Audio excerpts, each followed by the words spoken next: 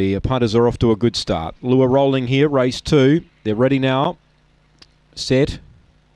Racing, Dakota Cruz, midfield away, speed 3 here, Hayride Florent, the one they've spec, gets clear too.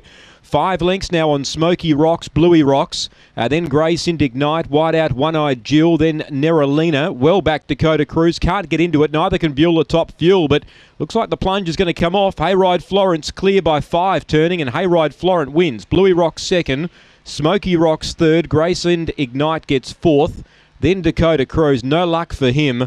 Well back Beulah Top Fuel, One-Eyed Jill and Neralina last in. This was 14s into 10s and it's won. Hayride Florent.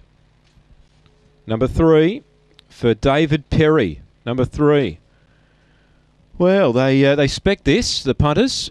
14s into 10, the only one to firm really. And they were spot on. 22.76 the run. Got a bit of luck. She found the lead.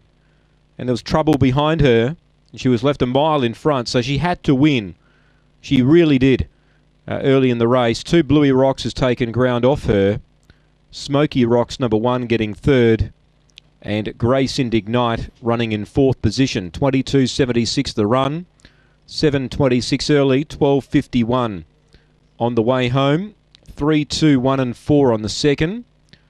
3, 2, 1 and 4. 22.76 the run. David Perry with Hayride Florent. Well, she's coming off a last start 7th.